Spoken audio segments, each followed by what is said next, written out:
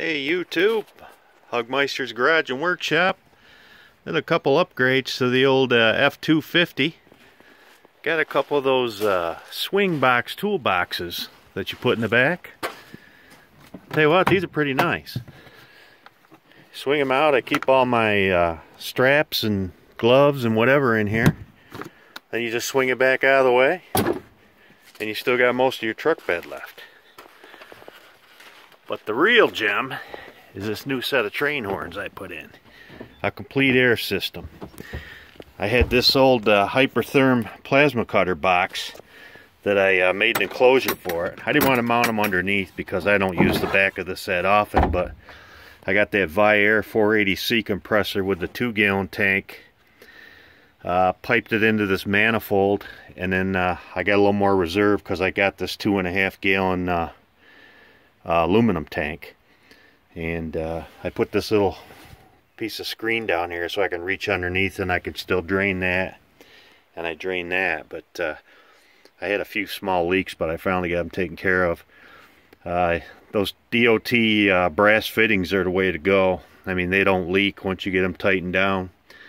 I also put a time delay relay in this, so the compressor isn't trying to start up when it's calling for air when the truck starts. So they're both not pulling at the same time. It gives it like a 10-second delay, and then it'll start after the truck's running. It's a little easier on the compressor motor. But this enclosure turned out pretty nice.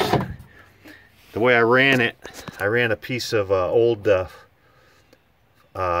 telephone fiber inner duct. You can see that orange pipe down there, and I ran that down underneath the truck. And I'll show you the front here in a second. I close this box back up.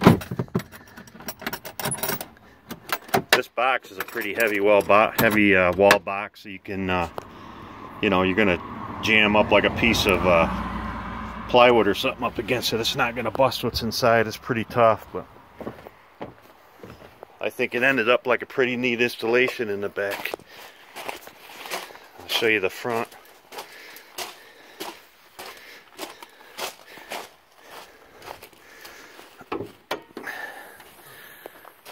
Now that's where I ran that fiber duct along the rails and brought it up into the compartment where those outfitter switches are, which are really handy. I wired the 40 amp to the compressor back there and the time delay. I also mounted the two, I got two relays up here, or not relays, air valves. I got one that goes to the Hadley horns that I also have in the front, and that's my regular horn.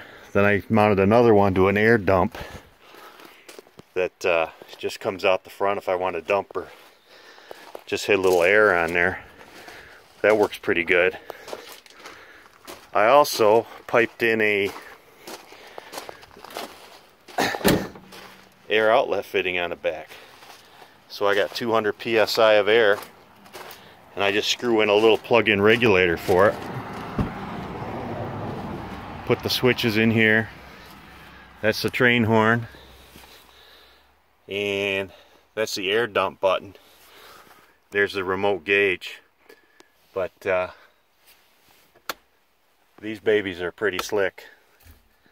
I also got an electric horn in the front, but hold on a second.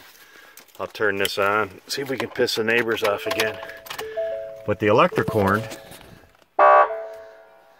the relay on the other side, if I pull that, this will touch off the Hadley. And